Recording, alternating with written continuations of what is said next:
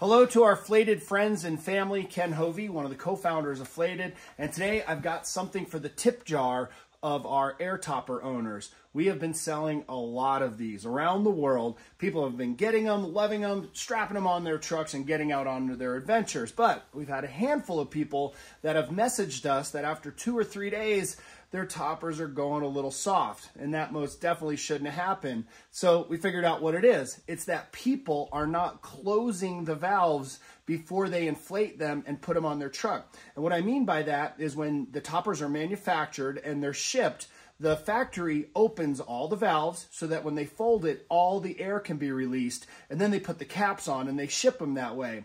What you need to do is once you open up your topper, remove the cap on each of the 4 valves and then turn that little valve, push it with your thumb counterclockwise, and it'll pop up.